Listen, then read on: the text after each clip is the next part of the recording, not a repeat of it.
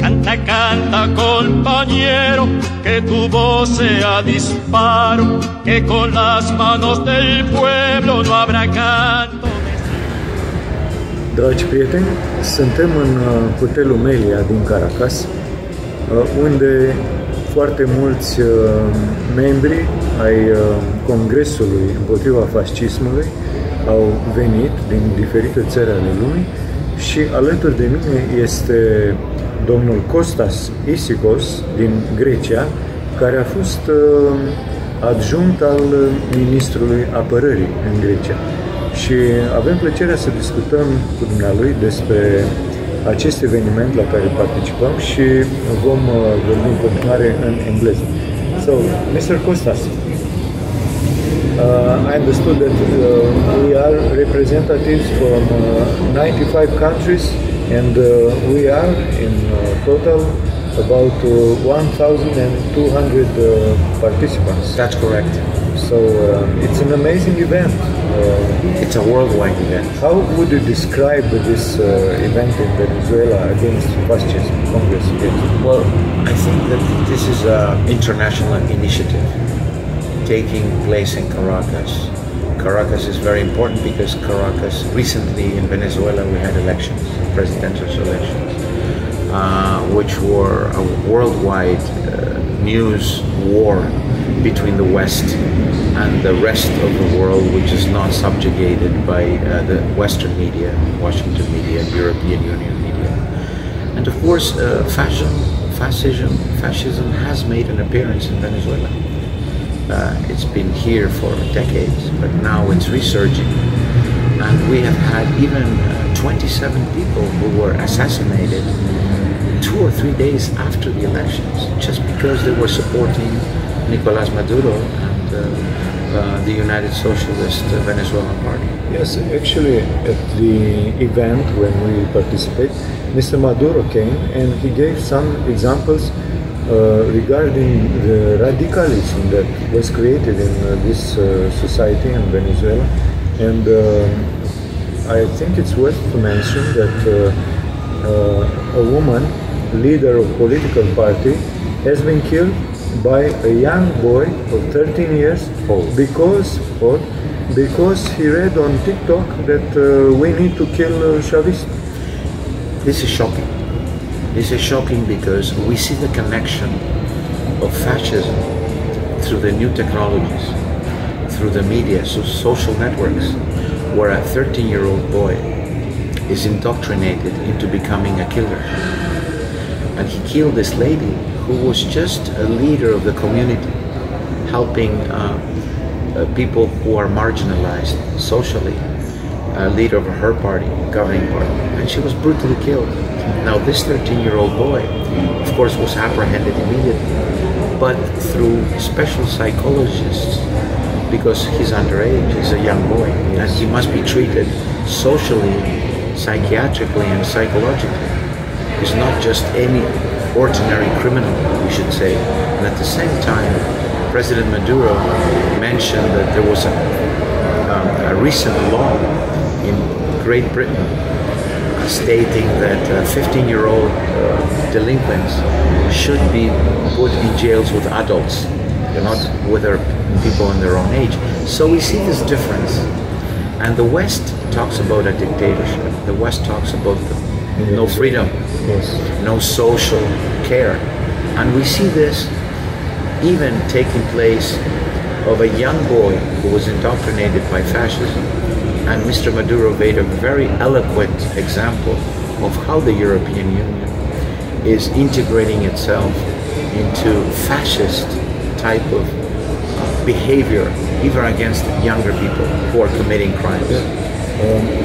It's important to add here in this context that the European Union, together with the United States, they did not recognize the result of the elections in Venezuela that took place in 28th of July this year, and they consider that the opponent of President Maduro actually won. But of course it's a lie, because the Supreme Court of Venezuela admitted that Mr. Maduro won. And 9 of his 10 opponents admitted that he was the winner. Only the one who fled the country recently, a few days ago, Mr. Edmundo González Urrutia, who was offered asylum, political asylum in Spain, is the only one that says, I won. Even the other 9 opponents of President Maduro, who were very fierce opponents belonging to other ideological political parties, adversaries to the governing party, have admitted that Mr. Maduro is the winner. Actually, the electoral system in Venezuela is well known as being extremely efficient. I mean, you cannot fraud this system. There are parallel ways of counting the votes, and it's very hard. But still, the representatives of the European Union and the United States refused to participate in monitoring the elections, and after that they said, "Oh, we know that there were more than 2,000 fraud." There were more than 2,000 observers, electoral observers, invited in Venezuela, not only by the governing party, but the opposition parties, who invited their brother and sister parties in the Christian democracy or in the extreme right wing in the European Union and other countries, and they did not participate.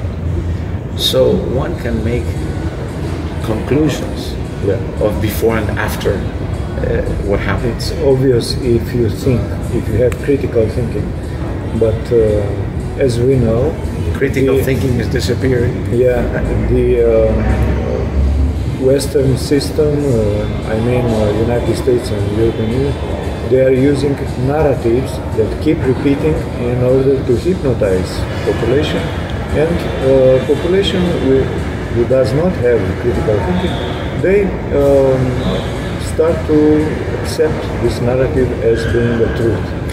Yes, because when you speak half the truth, it's actually a lie. There's no phrase that can be changing the meaning of truth.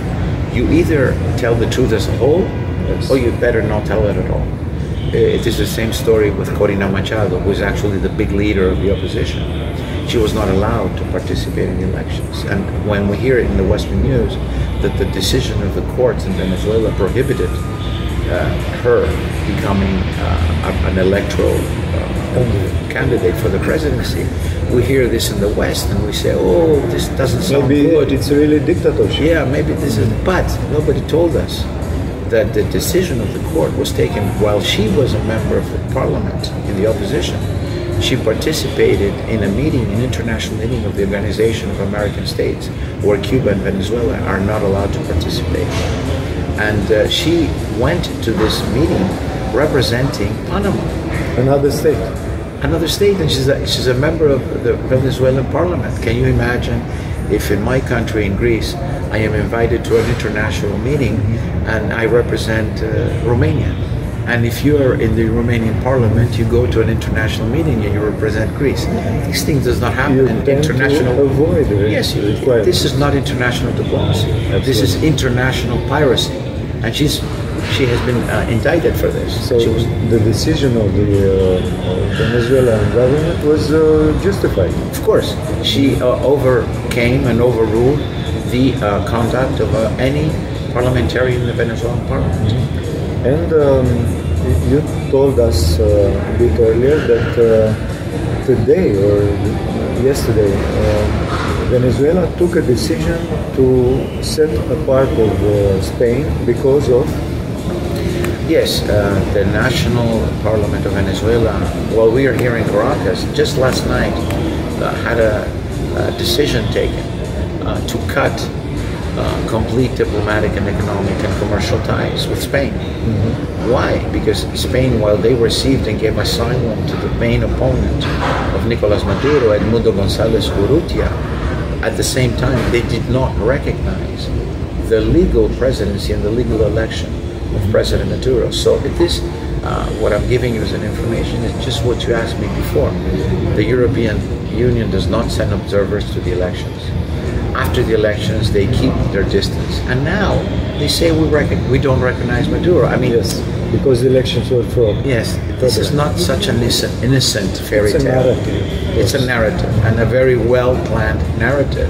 and it's not told to the European public. It's not told directly.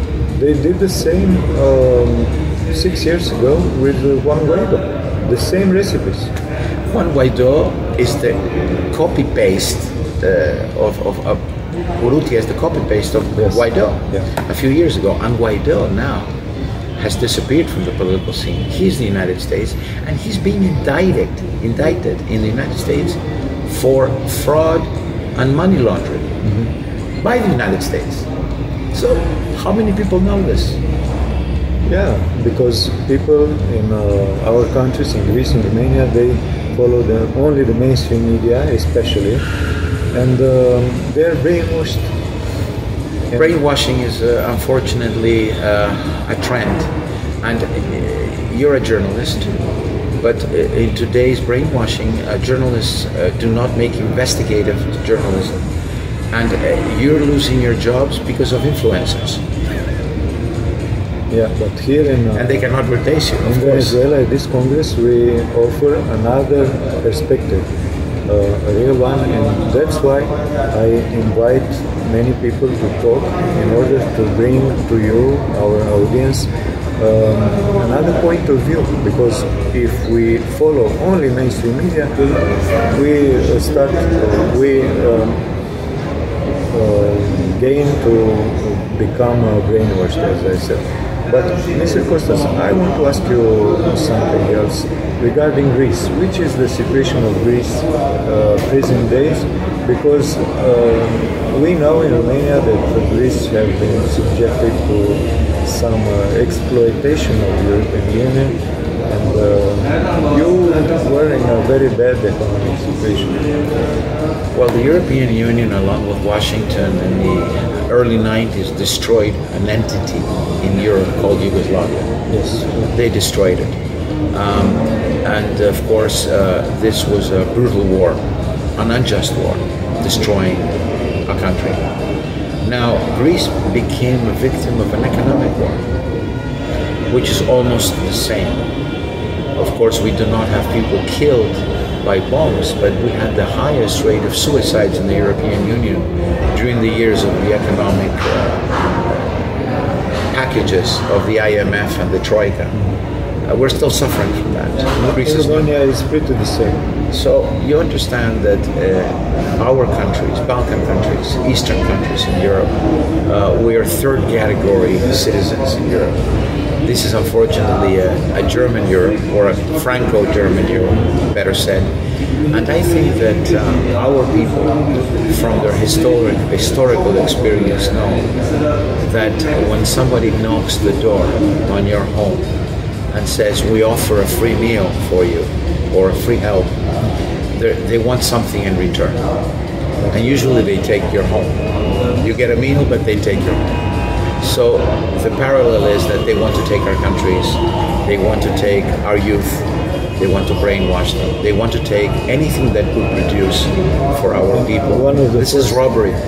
One of the first steps that they are doing is to capture the leadership of the country. In Romania, they succeeded after the coup d'etat in 1989. They put leaders formed by Soros institutes, and now Romania is captive to this Euro-Atlantic interests.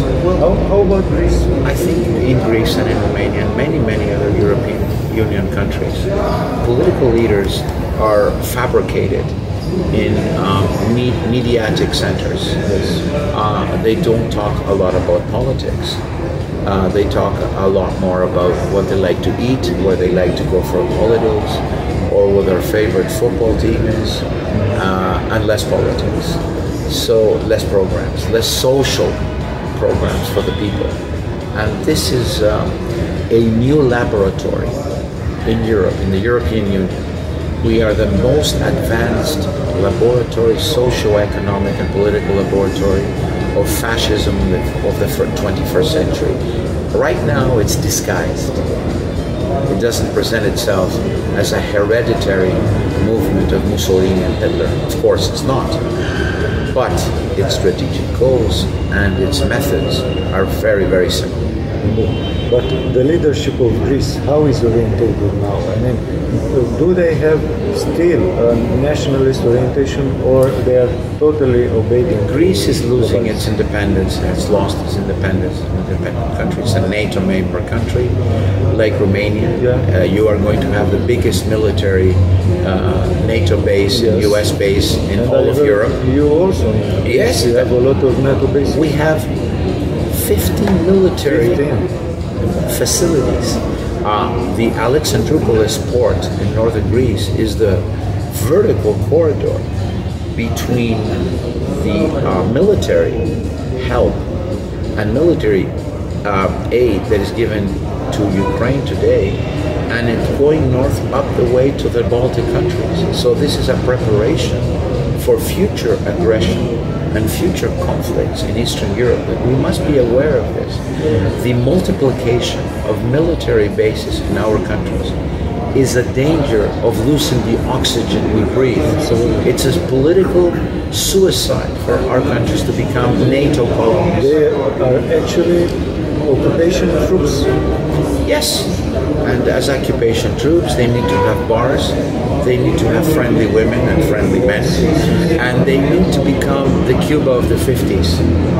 And we do not want to become the Cuba of the 50s. We want to have our people to be proud of what they are and what they will conquer in the future for themselves and for their children and grandchildren. Happy lives, full of peace and cooperation and collaboration among all peoples. This trend is growing. It's growing. It's a growing need of humanity to have balance, to have harmony, to be away from war and away from conflicts that bring death and destruction. We need an alternative, because dollar, the sanctions, everything became a tool of hegemony. That's correct. And now it's being lost. And they're replacing their hegemony of the currency and the dollar with the hegemony of the social contacts through the internet, through the three big oligarchs of the world, Elon Musk, Zuckerberg, and Jeff Bezos. They're portrayed as the saviors of humanity. And what they want is they portray that the future is us, the few. The ones to control the mind, the present, the past, and the future of humanity, and we must stand against this. They create narratives. We can see with this climate change, with pandemics, worse. I think they will use anything in their power. I will give an example that was said, and it's not my words. I don't want to steal someone's very intelligent phrase, which was given by Jorge Rodriguez, the president of the parliament. He said 40 years ago, if a conspiracy theorist said that the earth was flat, he would probably be attended in a psychiatric hospital to be given help. Now we have millions of followers believing that the earth is flat. And we who believe that the world is round, we sometimes might become a minority. This is the world that you're trying to create. And 50 years ago, a British comedian said 100 years ago, if you were homosexual, you would be hanged. 20 years ago, if you were homosexual, you would be put in jail, punished, fined. Now I'm leaving the country. Why? Someone asked. Because I'm afraid to become mandatory. So this is what we live now, actually. The ruling classes, the oligarchs of the world influencers, which are their robots and their mouths in the social media, are trying to portray the world very differently than what it is today. I was in Africa many years ago, and I was asked by an African schoolchild in Central Africa, what is a vegan? And I tried to explain to him that vegan is a trend, a modern trend of which for me is acceptable. Anybody can eat whatever they think is right for them, but it's not right to be mandatory to be a vegan because you have to be a vegan. You can be a vegan if you choose to be a vegan. But he told me, you know why we don't have vegans in Africa and in my country, because we cannot even have a glass of milk per day. We don't have a choice.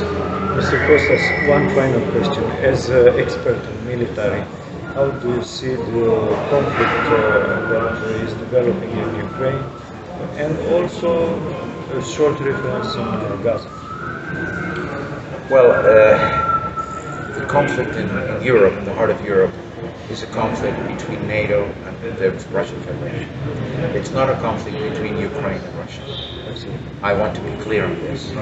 This was a planned war since 2014, since the Maidan so-called revolution, which was actually a military coup against a legal elected president, Yanukovych. And this war has been continuing against Russia. It was an economic war, it was a sanctions war, it was an oil war, an energetic war, and now it's a real conflict where millions, hundreds of thousands of lives are being lost. NATO wants to play all their cards to destroy the Russian Federation. But you know, when you say I want to destroy a Russian Federation, it seems they don't know a lot about history of the Russian people. You know, the Red Army, Berlin, Napoleon, and now the NATO troops and Ukraine. I'm not saying Ukraine and the NATO troops. The NATO commanders, the NATO commanders and Ukraine. And, Yugoslavia, okay, they succeeded in destroying the country, but the Russian Federation is not Yugoslavia, it's not Greece, it's not Romania. It's a world nuclear power. And the Russians are very, very keen in keeping their independence and keeping their national integrity. Whether we like the Russian government or whether we don't like it, all people have a right to defend their country. And this is what the Russian Federation is doing. Especially after 2000, when Putin came to power, Russian Federation became very nationalist, because under Gorbachev and Yeltsin, the situation was they were obedient. It's a country that wants to have independence from the hegemony of the United States. And the United States very clearly says, you know, the struggle between Kamala Harris and Trump in their debates or their differences in their tactics, not their strategy, is who is the worst enemy. Mr. Trump says China, Mrs. Harris says Russia. They don't really disagree. They want to destroy both. They just disagree on how to do it and who to do it with first. This is their differences. Okay, and a few words about Gaza. Gaza is the repetition of the genocide of the Second World War by Nazis. Not only against Jews, because sometimes we're told that the Holocaust is only a Holocaust against Jews, which it was. But we had a Holocaust in Latin America by the Spanish and the Portuguese and the British, from North America to Latin America, with tens of millions of indigenous people being assassinated. We had a Holocaust in the Belgian Congo with 8 million Africans being killed by King Leopold, who conquered the Congo. Western colonialists, American imperialism, European imperialism, and colonialism have a long line of holocausts. And unfortunately, Gaza is a new Holocaust against the Palestinians. And all humanity, regardless of what their ideological and political choices are, is to think as human beings first, and then react to what this barbarity is being committed against the Palestinians. But the international organizations should maintain human rights. It seems to fail, because, for instance, United Nations, they offered many resolutions on criticizing Israel, but still they did not manage to solve the problem. I agree with you. The United Nations has been completely marginalized. The International Court of Hague against crimes against humanity has indicted Netanyahu and many military leaders of Israel. And the president of the Court of Hague said, I am being bullied by Israel and Western countries not to implement this indictment against Netanyahu. So you see that all international organizations, whether it's the Hague or the United Nations and others, are completely sidelined, completely marginalized. Only what Washington says and their puppy They're kanishtal, as we say in Greece, the European Union, which has lost any sense of European independence and European self-criticism and European humanity, because we had 2 world wars in Europe, but we also had many philosophers in Europe. We had many thinkers for humanity. We must carry on our tradition of being a human race in Europe, in the European Union. We have become, unfortunately, the watchdogs of Washington militarily, economically, and politically. Yeah, let's hope the situation will change. We have to do that. There's no other choice. This kind of congresses, we change mentality, we bring the message to our people. This Congress in Caracas, which is the first Congress against fascism, imperialism, and colonialism, will not be the last. There will be others, and we must grow and take part in these congresses, bringing our experiences from our own countries, and what President Maduro said yesterday, to create a new international against fascism. Yes. This is a necessity for the survival of humanity. To be united. Yes. To work together. Of course. Mr. Costas, thank you very much. Thank you very much, and my best to the Romanian people, because in the Balkans we're family, and we must think as a family. Que tu voz sea disparo, que con las manos del pueblo no habrá canto desarmado.